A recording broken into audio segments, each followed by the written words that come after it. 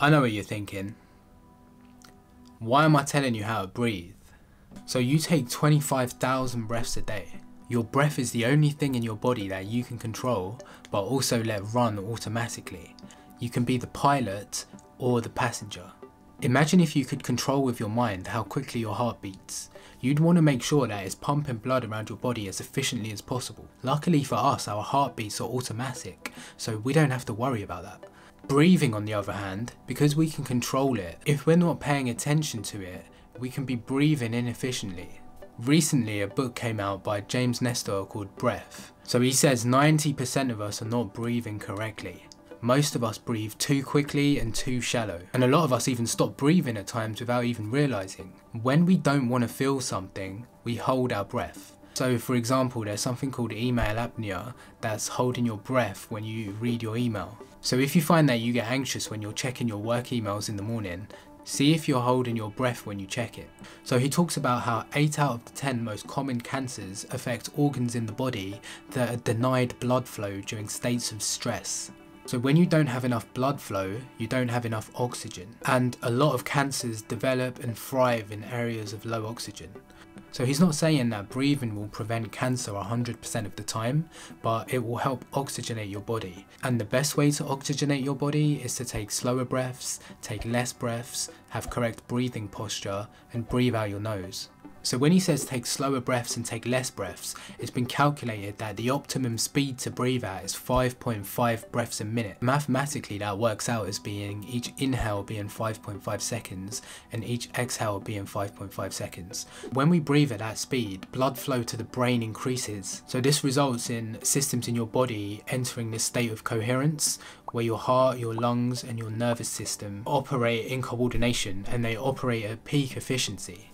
I can't breathe and count that exact amount every time, but I know that when my regular state of breathing is running automatically, it's not 5.5 seconds, it's much quicker than that. Correct breathing posture is having your lips together, your teeth lightly touching, your tongue sitting on the roof of your mouth, so at rest, the tip of your tongue should sit on the ridge just behind the front teeth. It's not just your mouth, it's also to do with your body posture. So body posture isn't just important for avoiding things like aches and pains, but also for breathing efficiently. So when sitting or standing, your spine should form a J shape, so the top of the spine is straight and it curves at the end naturally. Most people today have their shoulders hunched forwards, necks extended out, and their spine is in an S shape. But by straightening your posture into a J shape, it allows air to enter your body more easily. And the last point is nose breathing. So one nose breath will give you 20% more oxygen than one mouth breath. So breathing through the nose allows it to filter, heat, moisten and condition the air. And that makes it more efficiently pass through our lungs. Filtering is especially important because it can act as our first line of defense to prevent viruses and other germs from coming into our body. Nose breathing also increases the production of a chemical called nitrous oxide. Sorry, not nitrous oxide. That's the thing you put in your car to make it go faster. So nose breathing also increases the production of nitric oxide. So nitric oxide expands your airways, so it can help your lungs work better. So nose breathing leads to better oxygen use, less stress on the heart and better recovery. The way to breathe properly through your nose is something called diaphragmatic breathing. So what this means is you're breathing out your belly rather than your chest. The way to know this is if you breathe in and your belly comes out first, then you're doing it right.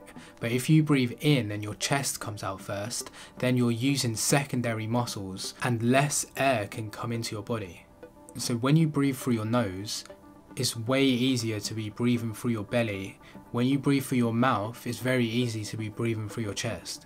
So it's estimated that around 25 to 50% of people breathe through their mouth. Because you're taking in less air, this type of breathing is more likely to activate the stress response in your body. Breathing through your belly also activates something called the vagus nerve, which I'll talk about in another video. But because it activates the vagus nerve, it can help relax and calm you down. There's something called vocal fry that you see Americans talk a lot like. And I realized it was just the lighting.